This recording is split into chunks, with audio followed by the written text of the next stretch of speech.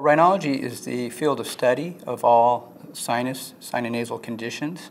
So that includes tumors, in addition to infection, autoimmune conditions, anatomic problems.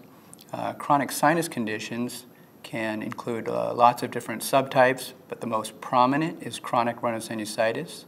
And within chronic rhinosinusitis, about a third of patients have nasal polyps. And that's a big portion of our patient population, as nasal polyp patients usually require some form of surgery.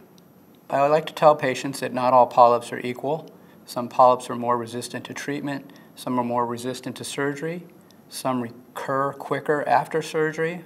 So when patients come to me and they said they've been diagnosed with polyps, we then turn around and try to find out what type of polyps they have.